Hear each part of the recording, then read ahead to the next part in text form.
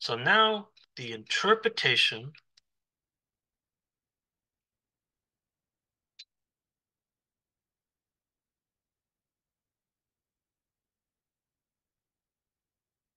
of the electrical potential energy function.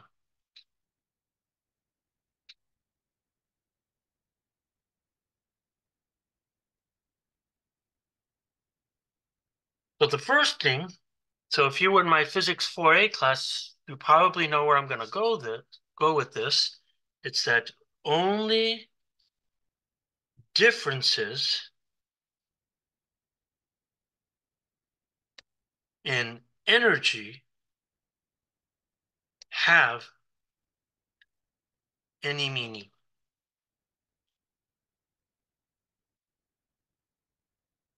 So what I'm saying here is that if you write the potential energy of a single point, that's meaningless. In other words, if you write that this is the potential energy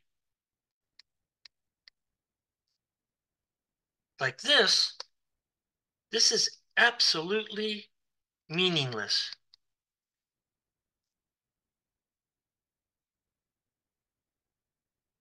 It's absolutely meaningless. It means nothing. The problem is that we get lazy and we just say potential. What's physical is the change in potential. And so when I look at the change in potential, it's really the difference in these two terms right here. This right here is meaningful. And the reason why it's meaningful is that the way you define potential energy is by doing work. Meaningless here says that you can't do work at a single point. That's impossible. Here, this implies that work was done. So you have two locations that you're actually moving. That's why the difference in potential energy is meaningful, not just the potential energy of a point. But again, we get sloppy in our language. So now, drawing a picture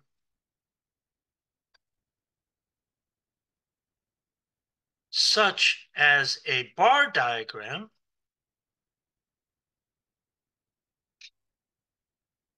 shows these differences.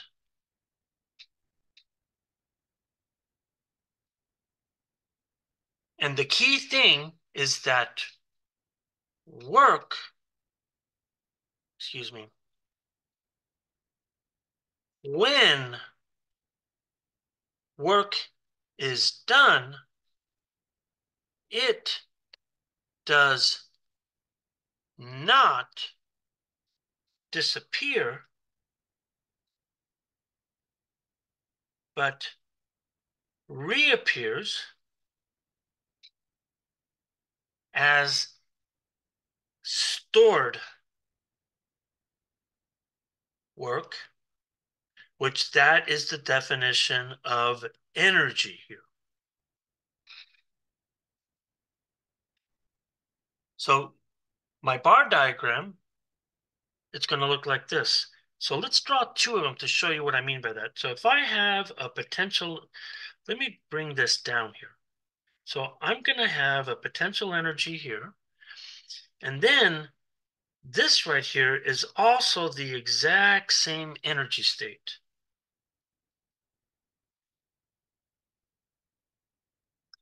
So when I look at this thing here, if no work is done, then it stays just like this. But now if I do external work, and this is the amount of work that I do, then from here to here is then the change in potential energy. So when I'm looking at this, as I've said before, the work does not disappear, right? Right here, we say that it reappears as the change in potential energy.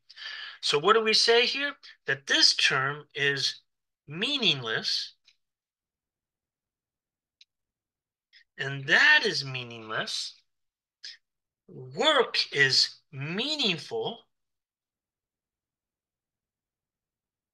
as well as the change is meaningful.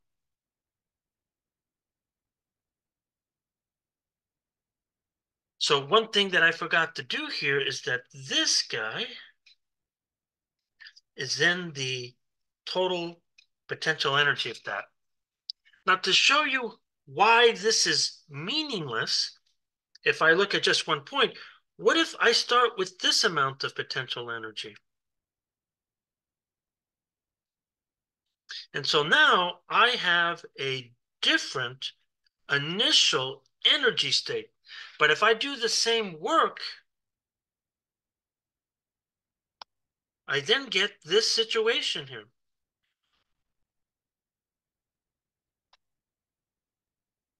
And what we find here is that when I look at this, this work that did this now has the same change in energy. So it turns out that these two states are meaningless. In fact, they're arbitrary. But this here, as it reappears here, these two guys are the only thing that's meaningful and the only thing that you can measure. That's why a single point means nothing. Only the change. That's the only thing we can do. Now, let's go to the next one. So here I'm going to rely on your mechanics course to remember this. So from your mechanics course, and what I mean is sort of like physics 4A, physics 7A, whatever that you're doing, the gravitational potential energy, which I typically write as GPE, is defined relative to a reference potential.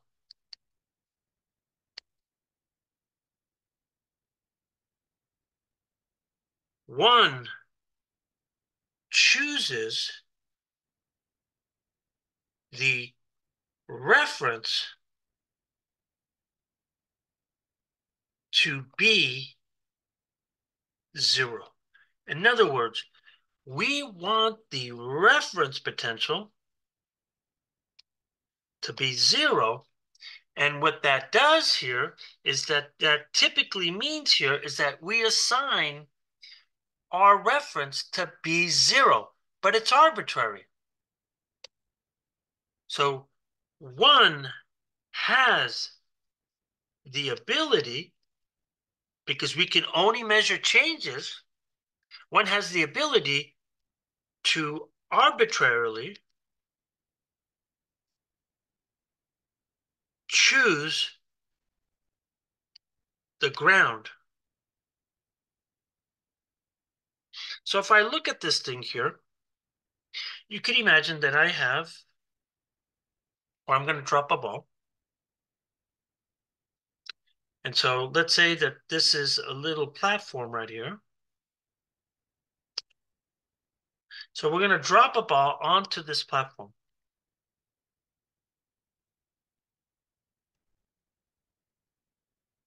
So if I look at this, it's going to fall right into here. Since we can only talk about differences, the only thing we care about is we only care about one value, is this height change. This height change is what's important. So this guy is the actual height change. So I can choose any reference to make sure that I get that height change. So what we typically do here is that we can choose multiple references. So then if I look at these multiple references, I could say here, like let's say in one here, I'm going to call this guy here my y1 equal to 0. And then I can choose my y2 right here. And all we care about is by choosing that reference there, then I measure this guy to be delta y. So in this case, this choice here is the most convenient. But we don't have to choose that for convenience. We can also come in and we can choose a different one. What if I chose one here instead? Where in this case, I'll call this y, I don't know if I call that 1 and 2. I'll call this 3 equals to 0. And then this guy here is equal to y4. This is totally legit because now we can see here is that then this distance from here to here is going to be y4. And then this distance from here to here is going to be, y3 prime. And so when I subtract these two, I'm going to get a difference from here to here that gives me the same height change. Only differences matter. So what I'm going to assume here is that you're going to remember that when we go to calculate any potential function, the potential function between 2 and 1 is exactly the same as the potential function between 4 and 3. They're exactly the same because they depend on that height change delta y, and we're measuring it the same. So what happens in electrical cases? The reference electrical potential energy is no different where one picks the reference such that the electrical potential energy at R equal to R reference is set to 0. And you can see that there's only really one place. So if I look at the change in the potential energy, that's going to be U of R minus U of R reference, which then reads 4 pi epsilon Q big Q. And then I'm going to get a term of 1 over R minus 1 over R reference. So if we want this term to be 0 here, we then choose R reference to be at infinity. And so when we do that, then the potential energy function then reads 4 pi epsilon R over little q, big Q, minus 0. Now, it might seem silly here, but this is important because it talks about the potential between 2 points, not one. So if you're just writing this term, the front term by itself, then it looks like you're talking about a point which is physically meaningless.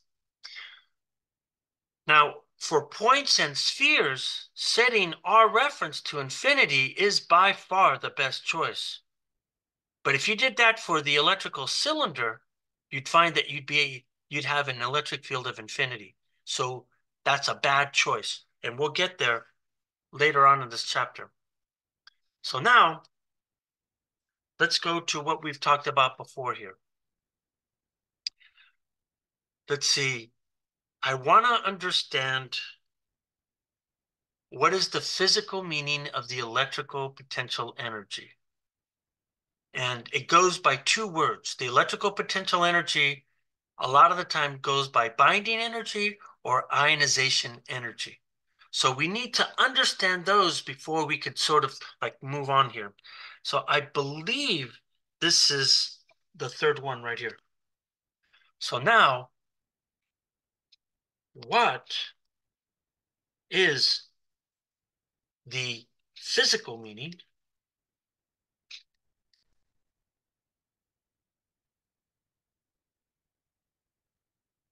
of the electrical potential energy?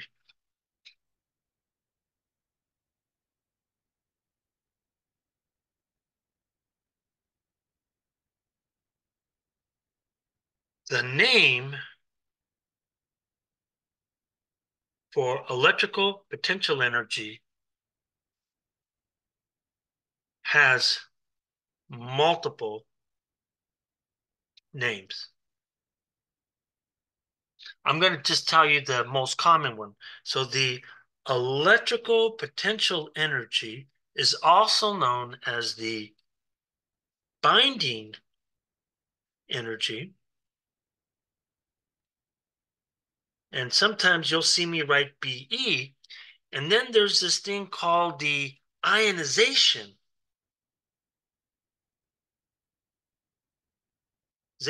energy. And of course, this is equal to the change in the electrical potential energy. They all mean the same thing.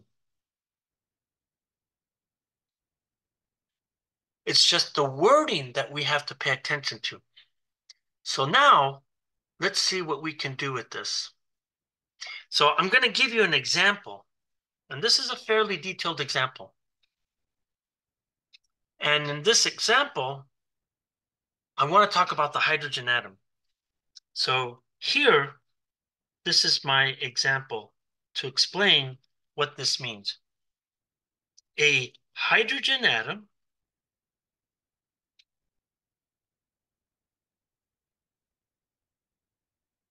is composed of a bound proton electron pair. To create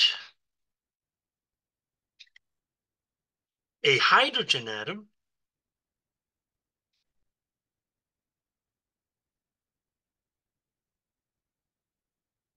the electric field of the proton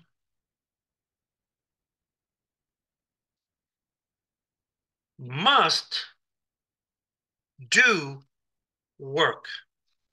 It must do work to bring the electron from R1 equal to infinity to R2, which is, I'm just going to call R here. And this is what so this would be 0.05 nanometers. And this is what's typically called the bond length. Not the bound length, it should be the bond length.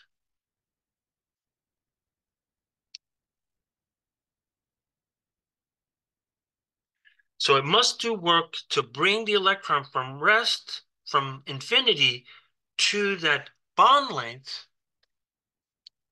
to bind the electron in the proton's well. So let's draw a picture for this. So picture-wise, I'm going to draw two pictures. I'm going to draw sort of like the physical picture. Okay, so picture-wise, there's the so-called physical picture.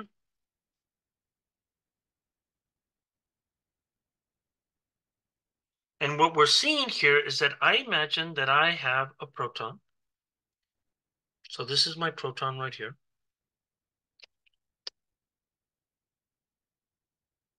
And it has a positive charge. And I'm going to say that I'm going to call that Q. So what we know here is that it has an electric field that points outwards. So now I have my electron. So what am I doing with my electron? My electron is here, and then I'm going to move it all the way over to here. In other words, I'm at a location of R1 equals to infinity, and I'm going to say that the charge of this electron is Q. And then what I'm seeing here is that there are two forces. There's a force here. There's the electric force that's in this direction. And of course, there is a displacement in that direction. And so I'm going to move this electron all the way to R2, where I said that this was the location where you most likely are going to find a proton. So now the question that I think is a much better picture is the potential energy picture. So when I look at the potential energy picture, what do we draw here? Well, the proton has a potential energy function. So if I look at this thing, I'm going to draw this. So let's say that this is my potential energy. And I know here that I have a potential energy of the proton, which is acting like a point particle. And it has to be given by this expression right here. So if I plot 1 over r, it's now looking like this. Now note that this should be a three-dimensional picture, but I'm not going to draw it. Oops. So all of this is again the forbidden region. So now I look at my electron. So my electron now is starting right here. And this electron is then going to be, work is going to be done on it, and it's going to be brought to this location right here. So what are these two locations? This is R1 equal to infinity, and then this location right here, this is then going to be R2, which is of course 0.05 nanometers. So it is now, I have to do work now. So now the electric field is going to do what? It's going to do work. And as it does work, it's going to move this charge towards this thing here. So this is a much more physical picture. So if you have this, then the potential energy function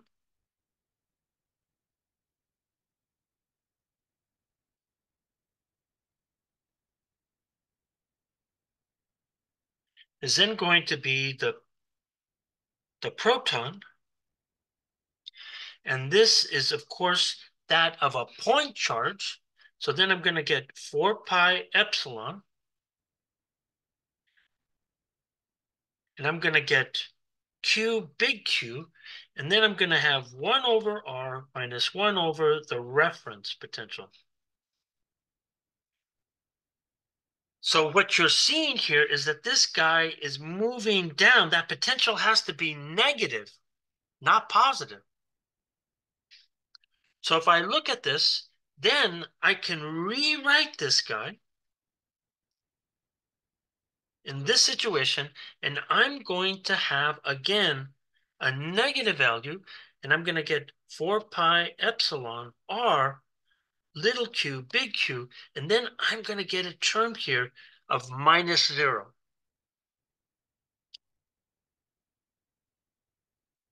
Now, to just say why this has to be the case here, this negative is important because that negative tells us here is that the negative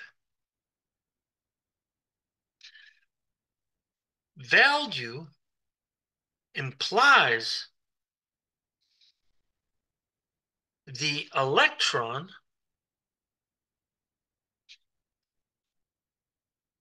is bound inside the proton's potential well.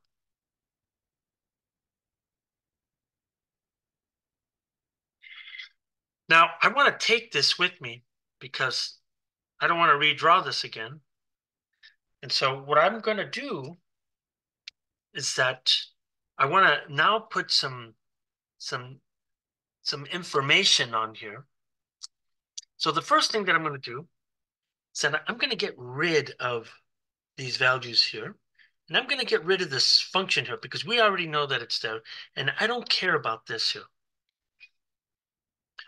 So now what's happening is that what you're seeing here is that what do we mean by the potential energy? The potential energy is the depth of this well right here. So I look at this thing, and this guy is how much energy, and that is the electrical potential energy right there. And at this point up here, this is the electrical potential energy of 0. So if this is 0, note that this is a negative value. So this means here is that this charge is going from a high to a low potential energy. So what's important about this is that that guy right there, this is the binding energy.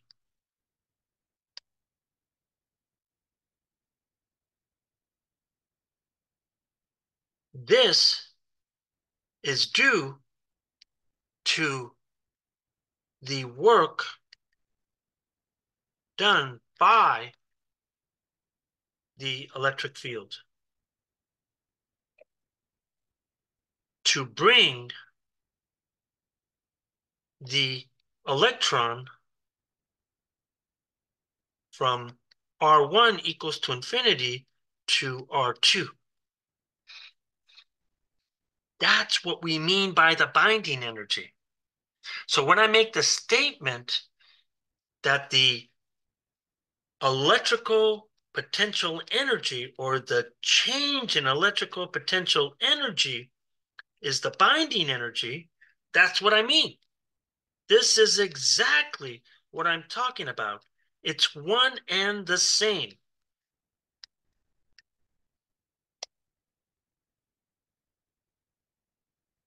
That's the energy that binds that electron. And another thing that I should say here is that this distance right here, I don't know if I've said this already or not, this guy right here, this is the bond length. So now let's see if we could finish this discussion right here. And it goes like this. On the other hand,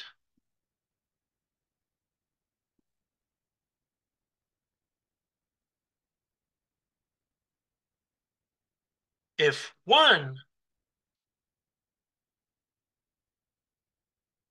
wants to remove the electron from the potential energy well, one has to overcome the binding energy, delta UE. That is, work is required to remove this electron, and the language then says that the work required to remove then has the language of ionization energy.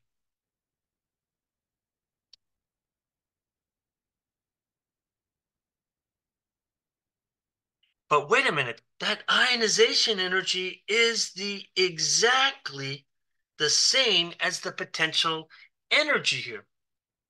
So let me come up here and copy this guy and then modify it.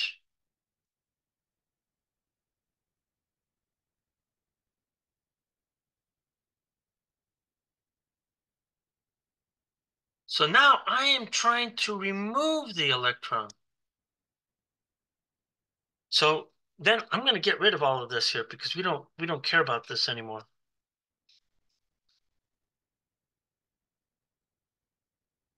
So in other words, we're trying to get the electron to move from low energy to high energy. Oops, didn't want to erase that. Right? We're trying to get it to go from low energy to high energy. And as a consequence, I have to do work. And this work is what's called the ionization energy. And so I have to do that much to at least get that all the way to a potential energy of 0. 5, our last point. Electrical potential energy depends both on position and charge. So if I look at the potential energy of a point, what that means here is that I have my potential energy at R, and then I have my potential energy at my reference. So when I write this, the way I'm going to almost always interpret potential energy is that I do this. I start at infinity, and then I arrive at R. So now the question is, let's physically explain delta U of E by thinking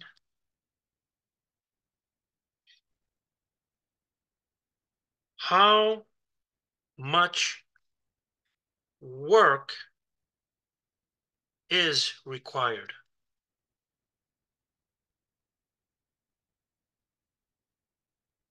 Okay, how much work is required? So here we go. Distance, dependence.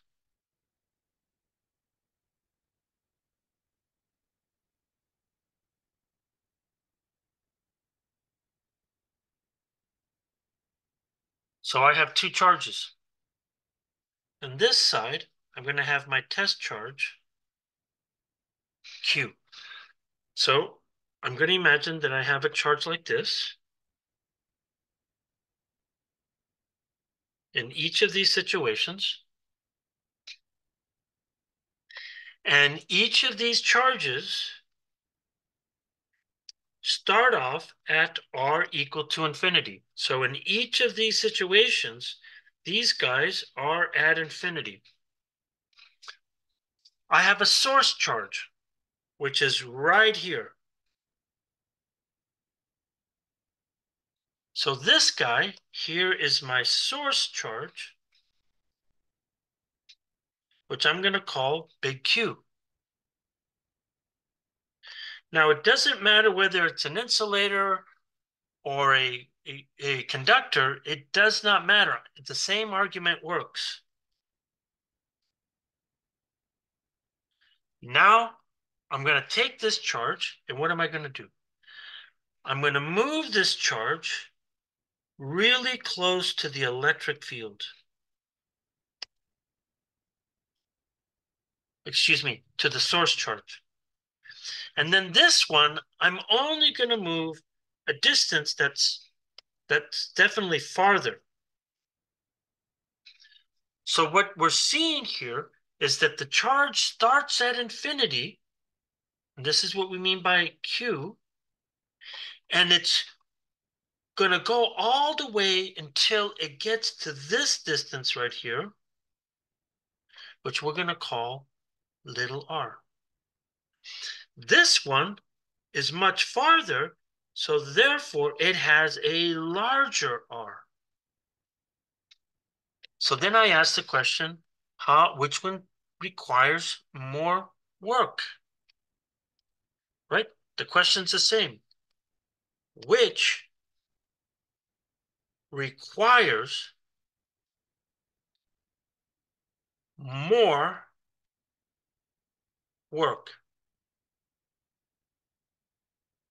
So this guy, I'm bringing this to really close. So I'm at a much smaller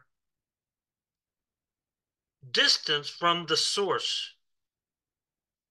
And what's happening here is that at this point, we can see here is that the electric field right here has to be enormous. So I got to work harder. So because this is a smaller distance to the source, that tells me I had to do more work. And because I did more work, that means I have more stored energy. Therefore, I have a higher electrical potential energy. So in this case, we then write it like this. So you know what? I'm going to draw this in red.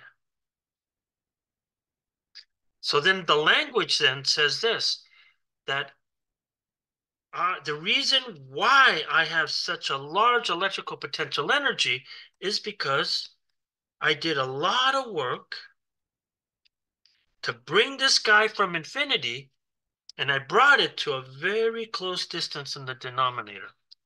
On the other hand, if I look at the second one, the electric field is much smaller here. And because it's smaller, I don't have to do that much more work to get it to there. So then this situation, I have a larger distance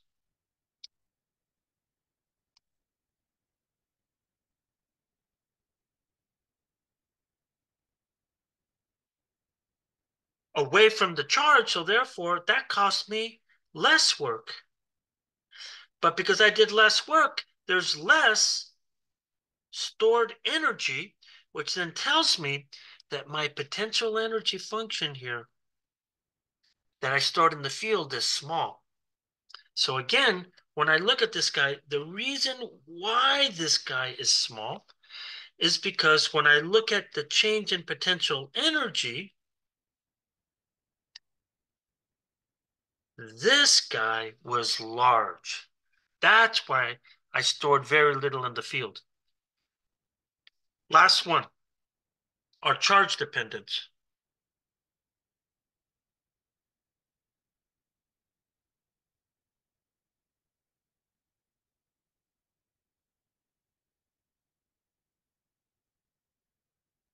So I have the same setup as before.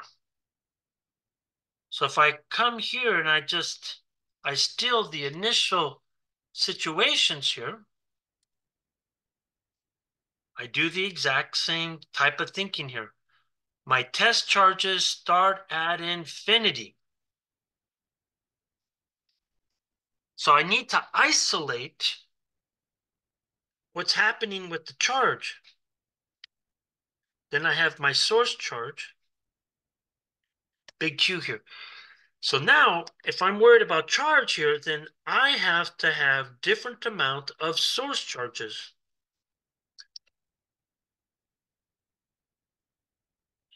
Maybe what this guy has, it has a whole bunch of charges.